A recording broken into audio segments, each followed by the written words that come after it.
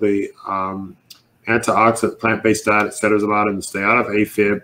And we also have gotten him off of the milrinone, which is an infusion. He was having to walk around with a pump.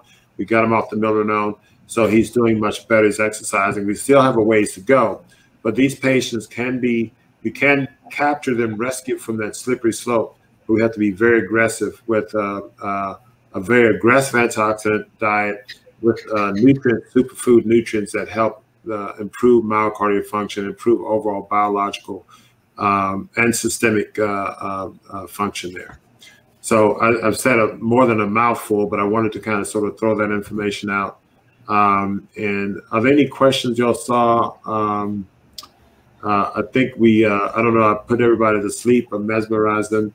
Someone says, I apologize, I'm driving. If blood thinners are administered after heart surgery, what precaution does a holistic coach have to be aware of?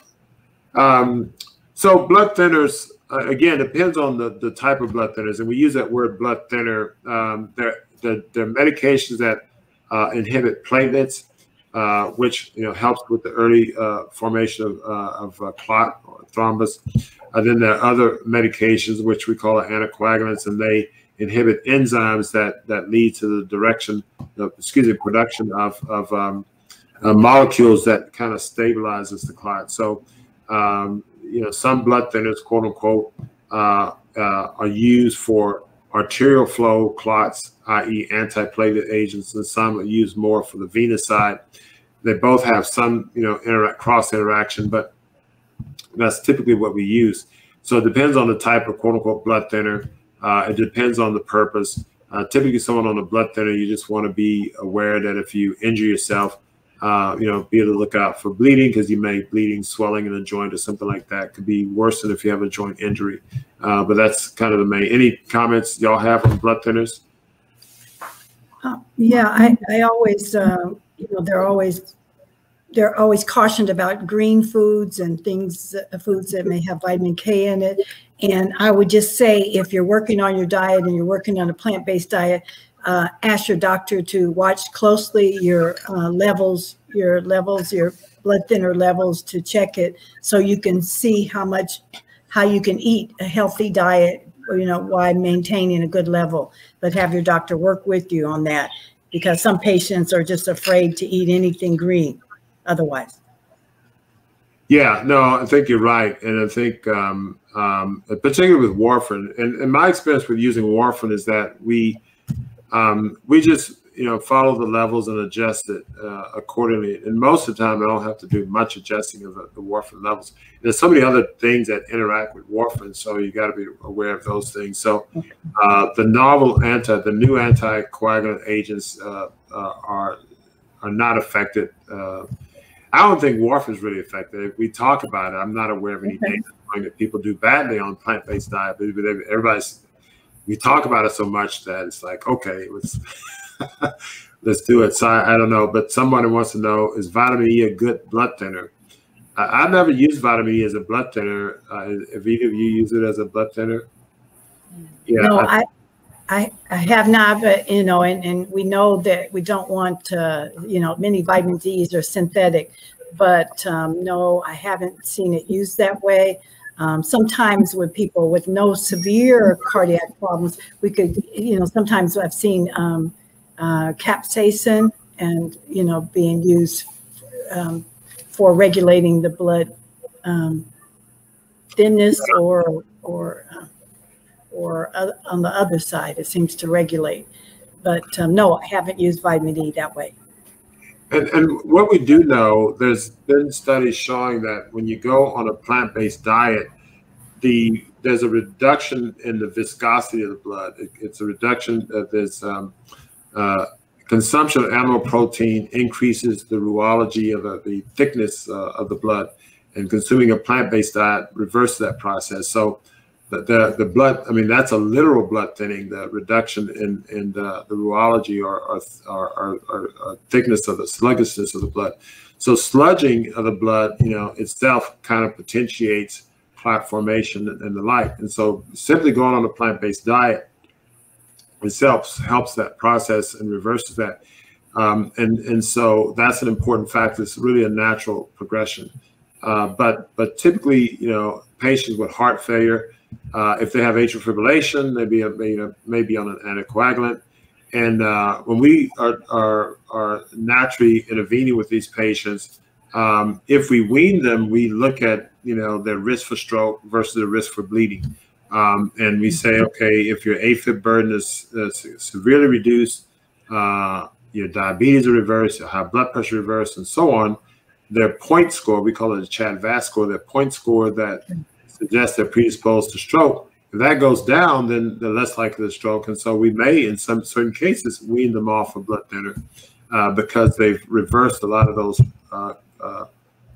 risk factors that's associated with stroke. So it all depends, and it's always an individual discussion had with the patient. Baxter, thank you for sharing those slides. I think it shows how powerful it is for the raw plant-based diet and how it can transform, very severe cardiovascular issues. And the first patient was at, at the dialysis, end stage, looks like end stage kidney function, and improved quite a bit in addition to the cardiovascular. It's quite powerful, and thank you for sharing that, to know that there's hope in changing our diet and our lifestyle. And hydration, the first patient was, so dehydrated with, medication and diet, No, and that's exactly right. And I think, the hydration part, the most important nutrient is water. And we often forget about that. We talk about, where do you get your protein? And what about this vitamin? And we don't get a lot of questions on water. But yeah, he was with all the diuretics, he was so severely dehydrated rather. The simple life-saving thing for him is aggressive hydration.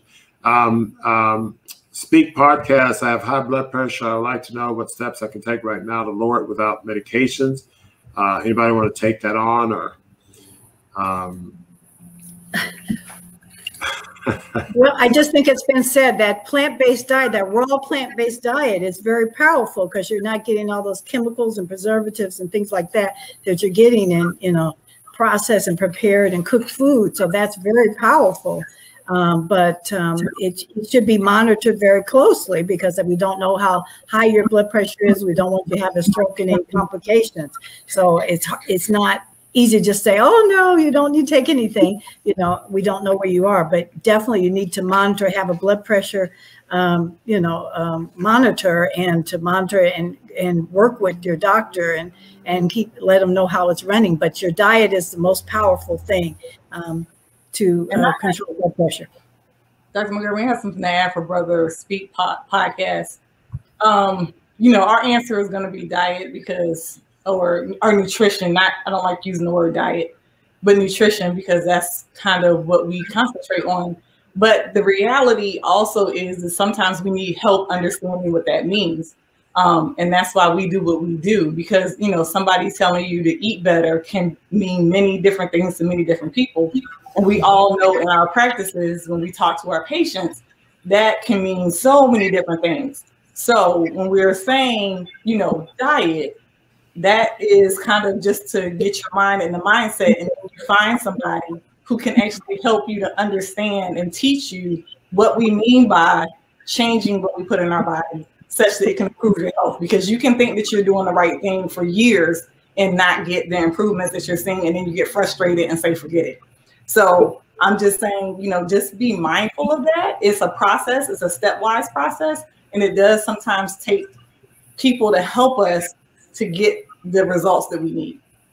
Yep, no, that's exactly right. It is, and high blood pressure can be a complex disorder to manage. But you're right. Starting with a healthy plant-based nutritional regimen is where I start all of my patients, because I see it as a foundation. It's sort of like saying, well, I need a house. I need to build a house. Where do I start? Well, you build the foundation, and so your foundation for treating your health is going to be optimal nutrition. That's going to be removal of the bad and adding of the good, and then you're going to add other things: proper sleep, rest, fresh air, sunshine, exercise. All those things are part of that foundation of your health.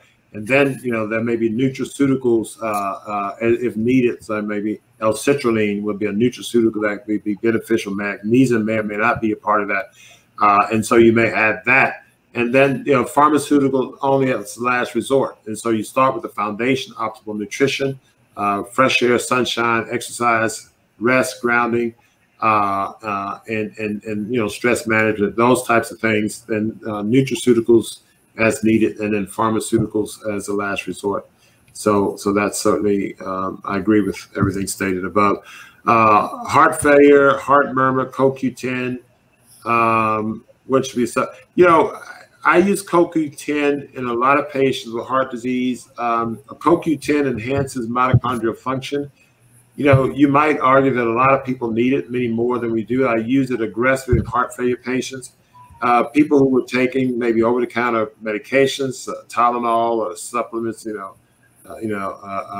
of other types, processed foods, chemical dyes, antibiotics, they can have an adverse effect on your mitochondria. And so CoQ10 helps enhance mitochondrial function. It's an ubiquinone.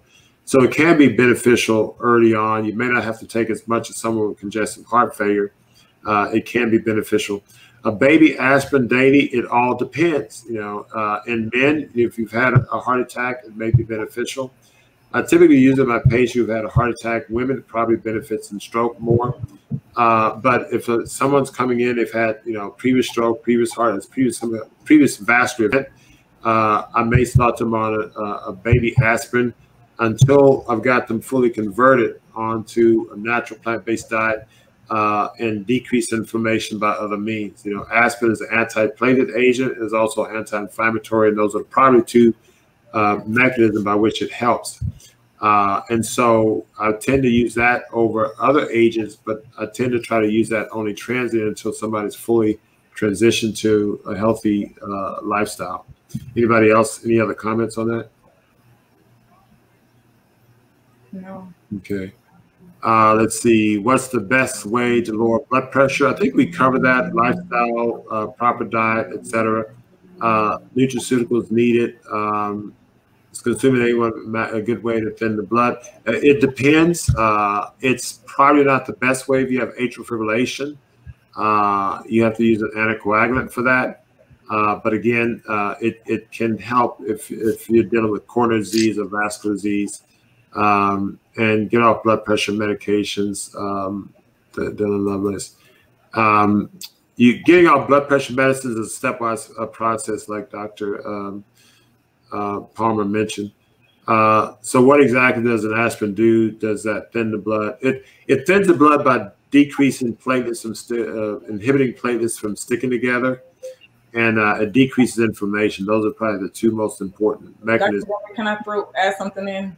Sure. We were talking off camera about, and a lot of people asking questions about their blood pressure.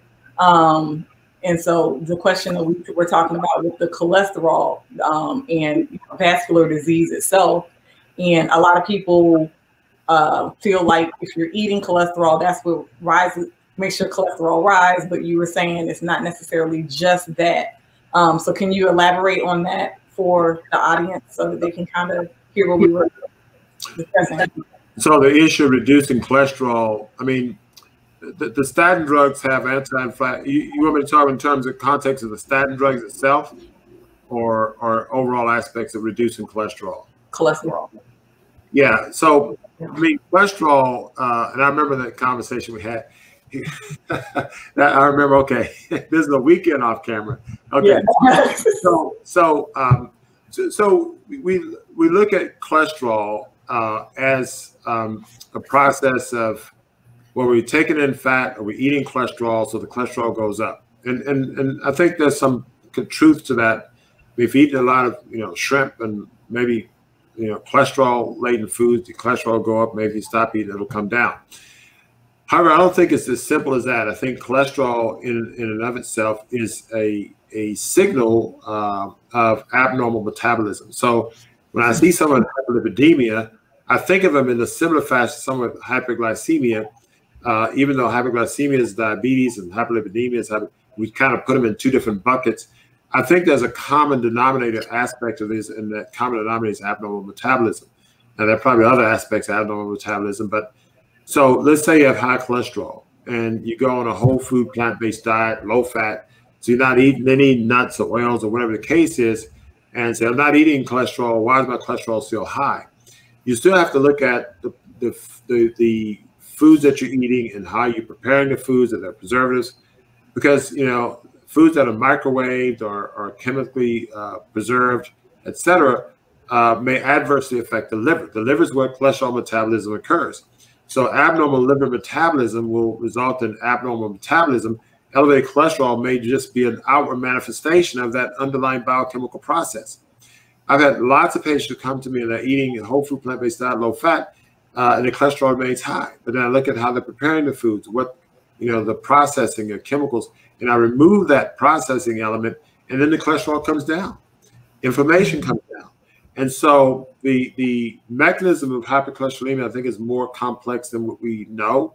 I think there's an underlying biochemical process that needs to be understood, in addition to the fact that somebody is simply consuming too many fats. Those fats are rancid are probably not just the fact that you're consuming the fats and it's just staying in the blood. Those rancid fats are probably having an adverse effect on the metabolism of the liver in and of itself. And that may be the mechanism by which the cholesterol is high. So that, I'm glad you raised that, because we didn't get a direct question to that, but I think this is an important point to raise. High cholesterol in and of itself could be just a simple sign as abnormal biochemical process or abnormal metabolism at the level of the liver or skeletal muscle, etc. And we need to understand that by treating the whole body with natural foods and removing all toxins, preservatives, may help reduce that that cholesterol level. Because I've seen patients with, you know, high cholesterol and they're doing all they can, eating a plant-based diet, and I've seen people say, okay, go ahead and take a statin, but, you know, that's not the end of the story. And there's more you need to do. And so, you know, that's that process. Yeah, I like to piggyback on that. Yeah, just the emphasis anti-inflammatory. You know, many times when our blood pressure is up, we have a lot of inflammation causing more plaque and sludge and narrowing of the blood vessels. So we want to emphasize an anti-inflammatory diet, and that's what we get from live food is anti-inflammatory. So the more we eat an anti-inflammatory diet, we not just against meats, but all the starches and the grains that, you know, that are prepared and things are done to it. You know, corn and GMO, you know, GMO corn and things like that. Wheat, of course, a lot of people think if they eat whole wheat bread that is good, but that is an inflammatory component. So I just want to emphasize that anti-inflammatory component to get that blood pressure down. Now that's important, yeah. The anti-inflammatory and oxidative stress part of it. Dylan Lovelace, I was diagnosed with heart failure. Does that mean for the rest of my life I must eat only plant-based foods? No, just as long as you don't want to have heart failure. What about breads? Yeah, stay away from the whole wheat bread. You know, Ezekiel bread generally is pretty good, but I like to say it depends, because you know, we have a lot of patients with heart failure. It depends on how far along you are. And I have I've developed a lot of respect for heart failure. And so the heart failure patients I tend to be very aggressive with. People with systemic inflammatory conditions I tend to be very aggressive with. And so I would say yes to the plant foods, but not just plant foods. You need to be very aggressive in terms of, you know, how pristine your diet is. And without knowing any details, I can't say more than that. But what I will say hypothetically is when I'm seeing someone with heart failure, I tend to put them on raw foods and vegetable only. I tend to maybe do smoothie detox feasts. So I aggressively detox these patients. Plus, I'll put them on a high-dose liposomal coenzyme Q10, MSM, as a baseline, plus or minus. If they have systemic inflammation beyond that, like joint disease and all that, I may add a liposomal curcumin and a liposomal vitamin C. Liposomal vitamin C is usually the third agent I'll add, which helps reduce oxidative stress and to some extent inflammation. So the anti-inflammatory process is important, as Dr. Atkins pointed out.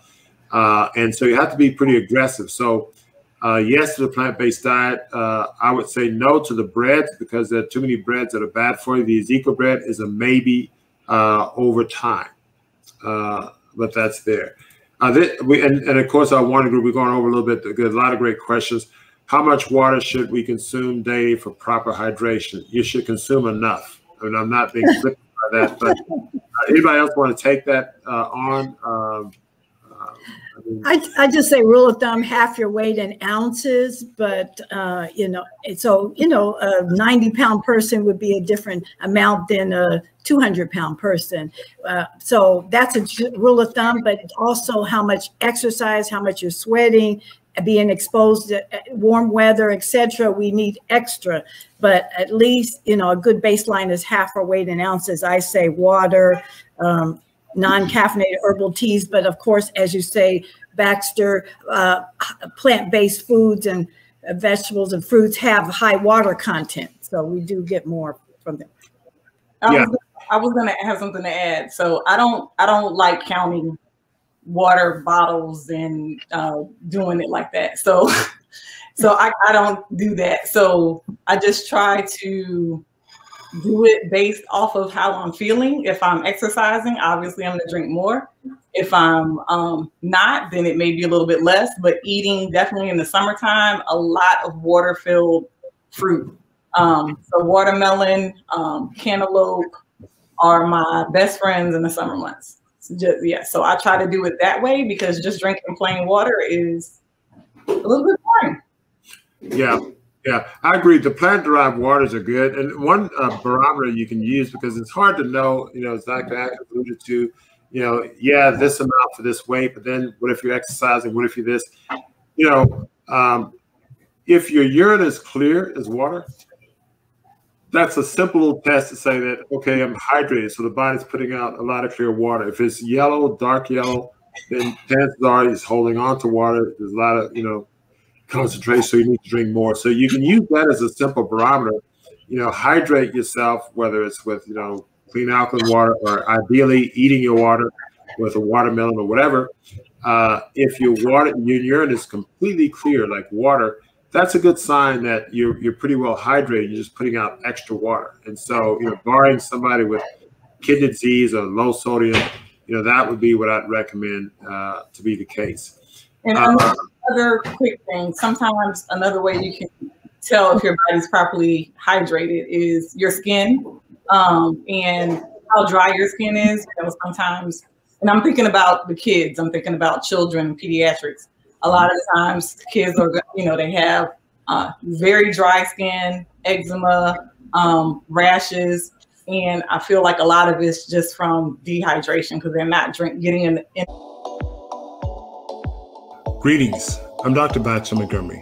Thanks for joining us this evening. I want to share information about our FoodRx Healthy Lifestyle Series. The FoodRx Healthy Lifestyle Series is a comprehensive health and wellness coaching program designed to help you navigate your lifestyle towards optimal health. Do you want to reverse or control a chronic illness, or reduce or eliminate medications? You may want to avoid potential surgeries or medical procedures, or perhaps boost your immune system or improve your fitness level, or much more.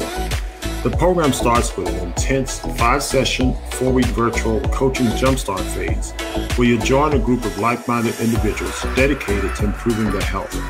You'll be provided a lot of support materials, including nutrition plans, recipes, supplement plans as needed, or fitness plans, or much more. You have full-year access to the support materials as well as our health and wellness team during and at the completion of the 4-week jumpstart period. To learn more about this program, connect on one of our links below, or schedule a call with our team members. Let them know if you wish to speak to me directly, and they'll arrange a time for you. Optimal health is a lifelong journey. Let us help you navigate it to your most desired destination.